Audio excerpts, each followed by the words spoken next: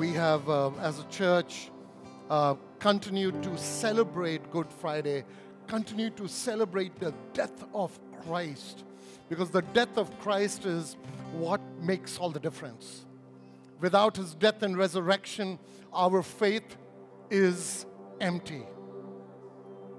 The cross is what changed the entire structure and entire history of mankind. And without the cross, our faith is hollow. It makes no sense at all. Today, we use the cross as our earrings, as a piece of ornament, and we can even tattoo it on our body. But Jesus, let's remember, was carrying the cross on his back. It was hard. Being a God-man, as being a man, it was hard for him to carry that weight, and that's why somebody had to carry it for him. But then, the weight of the sin he took upon himself, and completely took upon himself. And that is why tonight, I want us to focus on what is this? What does this cross mean? What is the power of the cross? Because the power of the cross takes away the sin of the world. Not only the sin, Christ was able to conquer death. And without that, our faith has no meaning.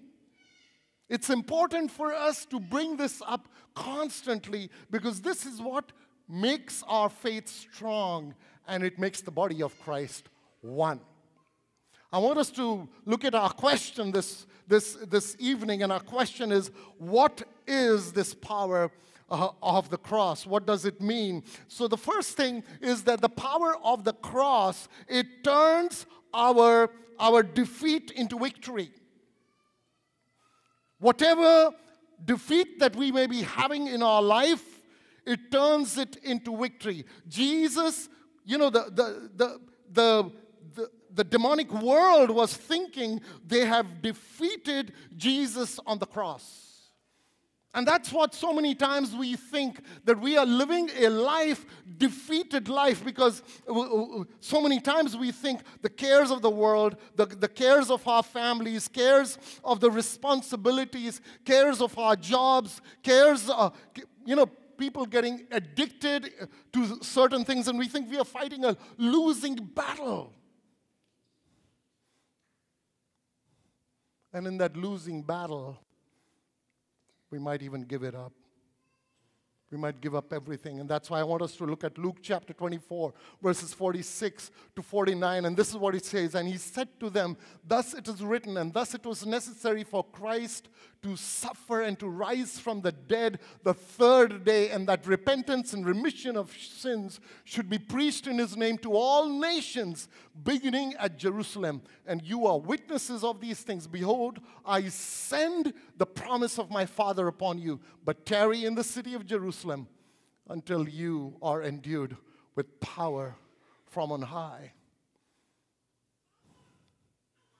Jesus is on the cross. And as he is on the cross, Satan on the sidelines is watching. The demonic world is watching. The angels are watching. Humans are watching. His disciples literally thought he had lost it. The world thought he had lost it. Satan is thinking, wow, I offered him like 3 times. I said, hey, bow down before me, turn these stones into bread, and you worship me, and you can take the world for yourself. And he didn't do it. Now he's losing it. And the demonic realm is thinking, man, whenever he was going out and he was driving us out from people whom we had possessed, we were telling him, don't do that. It messes us up. He didn't listen to us, and even then he did it. Now look at him, where he's at. He's defeated. He's on the cross, defeated. The world looked at him, and the world is thinking, this guy, He was the one who was healing people. He was resurrecting people, and now he's lost it. Wow. The previous week, he had just resurrected Lazarus. And now, this man who's a thief and he's on the cross, on the left side of Jesus, he's saying, hey, you did these miracles. You saved others. Now save yourself. He's also thinking he's lost it. He's defeated. Nobody was willing to wait for 3 days. It requires patience. So many of you are thinking you've lost life. You've lost everything in life. Things are killing me. My finances are killing me. My family is killing me. My job is killing me. The drugs that I am on, it's killing me. I don't know where I'm going. You know where we have to go? We have to come to the cross. We have to come to Jesus. The power is only in the cross. That is why Jesus at the cross turned defeat into victory. But it was a matter of 3 days. They had to wait for 3 days. Are you willing to wait on God to do His work in your heart and in your life so that He turns your defeat into victory? God wants to do that. Give Him an opportunity. You're not defeated. You may be knocked down, but you can still get up. Because when you get up, the victory lies in the hands of the Lord. It's His. Allow Him to make you victorious in life. I'm going to look at the second thing as we see the second thing as to what happens, what the power of the cross is. The second thing is He turns the curse into a blessing.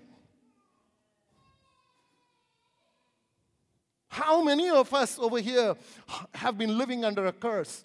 We were born under a curse. When Adam sinned in the Garden of Eden, what did God do? He cursed the ground. And because of that, indirectly, Adam was cursed. We've been carrying that curse.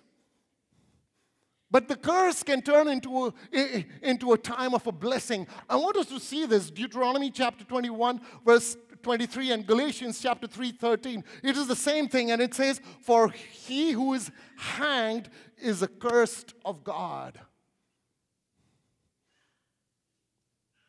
For our curse, somebody had to die. Somebody had to go on the cross. Somebody had to be hung on a tree to take that curse. And the only person who could do that would be Jesus. The only person would be the one who is a lamb without blemish, the one who is sinless. Nobody else could do it, and nobody else will be able to do it. The only person who was sinless, the only person was a lamb without any blemish would be Jesus. He had to do it. But I want us to bring you to something very powerful that I came across in Numbers. It's found in Numbers. I'm going to Numbers.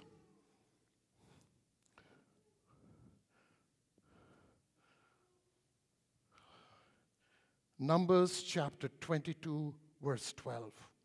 If you've got your Bibles, let's turn to it. You know what it says there? You must not put a curse on these people. He's talking about the Israelites, because they are blessed. And then it says in Nehemiah chapter 13, verse 2, in the end, God converted all their curses against the Israelites into blessings. Wow. He converted, the conversion takes place at the cross. Conversion of the curse into a blessing cannot take place anywhere else except the cross. Because that curse that has been upon our lives, and we have been carrying it, so many of us are carrying it in our DNA. Think about it. I'm just going to give you a time to think about a little bit. If you are an angry person, think about who was angry in your family, your forefathers. Look at your father, look at your mother, look at your grandparents. Who was angry? Passed it on to you. Promiscuous lifestyle? Think about it. Who was promiscuous in your life? Your mom, your dad, your grandparents? You've been carrying that curse. You've been using obscenities from your mouth. Who has been using obscenities in your life? Think about it. Your mom, your dad, your uncle, your aunt, your grandparents. You've been carrying that curse and you don't even know that you're carrying that curse. You have to break that curse. You have to step into that place to break it. You have to be the curse breaker. And the only one who can help you to break that curse is Jesus Christ. Because the Bible tells us the person who hangs on the tree has taken the curse. If we believe in anything else, the curse will never go. The only way the curse will go and turn into a blessing is when we bring our curses that we have been carrying to the cross. Put it on the cross and allow God to bless you. Blessings flow out from God's hand. He wants to bless you. But if you want to carry the curse all your life, just like your forefathers have been carrying it, you still have the choice. But if you really want to break it, this is the time to break it. I know there are people on my team who have been carrying curses upon their lives. One of the kids, there was some beer stuff lying outside, and one of the kids went to pick it up, and I said, "Hey, your kid is going to pick up that beer bottle." He says, "It runs in the family." Curses. Recognizing the curse. Think about it, what's going on in your life, in your family, in your family's life. The curses that have been building up in your life, and you don't know what to do with it. Are you willing to step out and cancel that curse? Break that curse? Because you have to be that great curse breaker. Nobody else will break it for you. You have to proactively step out and break that curse.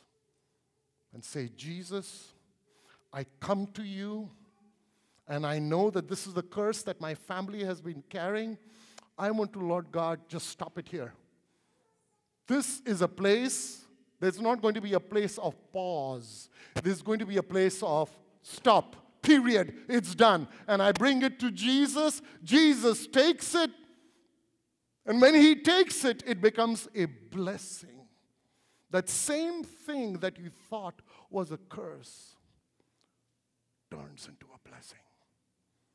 I'm going to read it again. Nehemiah chapter 13, verse 2, it says, "In the end, God converted all the curses, not some curses, not few curses, but all the curses against the Israelites into what? Into a blessing." Guys, this is what God does. This is the God we know. We know a God who is all powerful, all knowing, He's amazing. He does things that you and I cannot even imagine. Everything is possible in the name of Jesus. What is not possible with man, it is possible with God. You may be young or old, doesn't matter. But in your DNA, you're carrying a curse.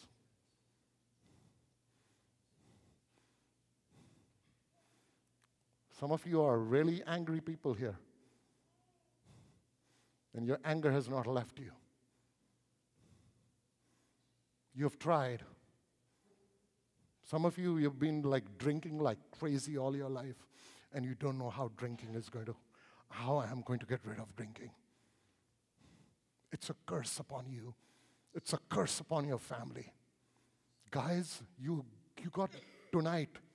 God didn't just bring you here just for a walk in the park. He brought you here for a purpose. You are here because God brought your steps here. And He brought you for a time like this so that your curse is broken. You have to take the step. I can't take the step for you. I can just help you. I can just help you navigate. But it's your deal. You have to take the step. The last thing I'm going to turn, what the power of the cross does. The power of the cross turns death into life. How many of you are dying? Internally, you are dying. You're thinking, man, I'm at a place that I might just die anytime. I don't know what's going on with me. So many of you are not even saved, and you think you are saved just because you were born in a Christian family or you were going to church. But you are dying. The only way your death can turn into life is through the blood and the cross of Jesus Christ. Nothing else can do that, because through this is life. Death has passed away. It took 3 days. Sometimes we think, hey, Jesus died on the cross. What happened to him? Peter talks about it. Peter says he went to the deep in those 3 days to minister to the souls that had died during the flood. Wow. To save them. Tonight is that night. He's here. His presence is here. He desires you. He can turn. You may be heading to death. Some of you sitting here, you may be suffering of a certain disease. You may be suffering of cancer. Dealing with the impossible. You may be dealing with certain ailment in your life, which is like the end. Only God can save you, nobody else. I can't save you. The well can't save you. Elam cannot save you. Nobody can save you. Only God can save you. He can turn your death into life. The first Adam brought death for us. You and I are still under that first Adam till we accept Jesus Christ, who is the second Adam. He brought life. If we have not accepted the second Adam, we are still living in death. We are still living under the law. God wants to give you life. Would you allow Him to give you life? Life abundant, life eternal. There's something powerful that God is doing tonight. I can see many of your hearts ripped open tonight. And God is working in your heart. He's touching your heart. Before we close, I'm going to share a story with you. Charles Colson, who I got to meet in 2006. He was part of the Watergate scandal. He was in prison, started the prison ministries in America. He wrote a book called kingdoms in conflict. He writes a story there about Poland, 1920s, just before the fall of communism. A law was passed that all crosses will be removed from all buildings, private or government, they will all be removed.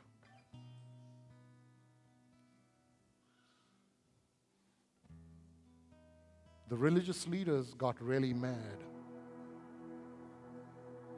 So they relaxed the law. And they said, okay, we won't remove the crosses from the schools, but rest everywhere, we will remove it. So here it goes. The administrator of a particular school, he's a zealous communist.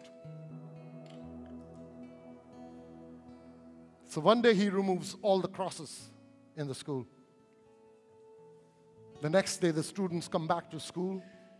They tell their parents. The parents come with new crosses and they put them up in the school. This guy is like, he's not budging. He goes in and removes those crosses again.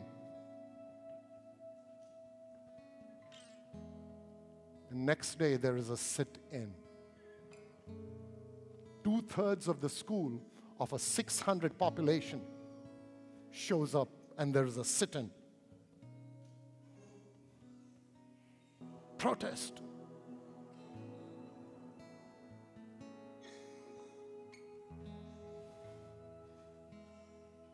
The police is called in.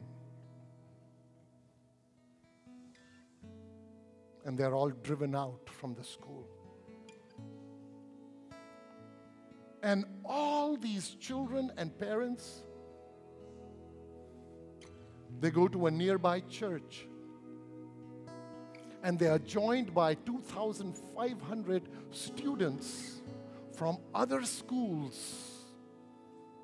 protesting the same thing.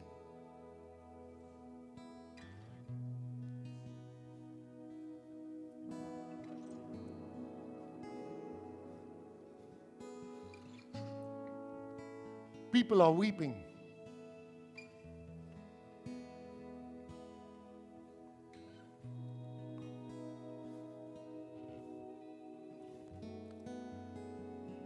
The priest gets up and he preaches a message.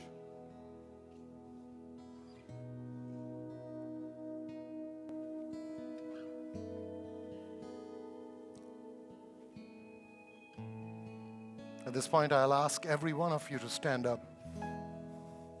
The presence of God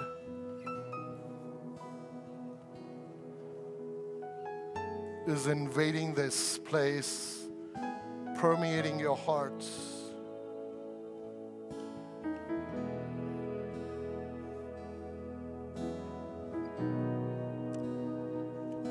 All of them, including the priest.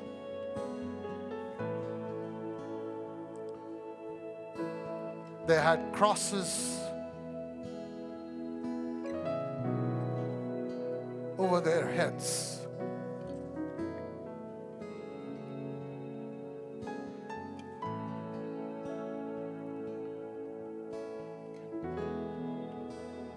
He preached a powerful message. And at the end of the message, this is what he said.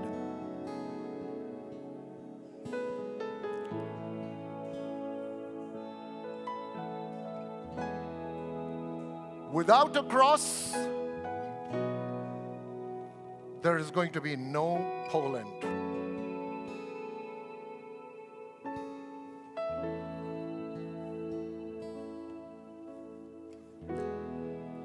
With today's status quo and the political status quo that we have and the changes that are taking place radically, the changes that are taking swiftly,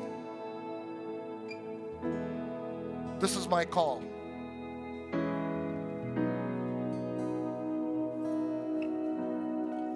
There is going to be no America. And I'm saying it loud and clear for everyone to hear. Here and outside. There is going to be no America without a cross. Take it or leave it.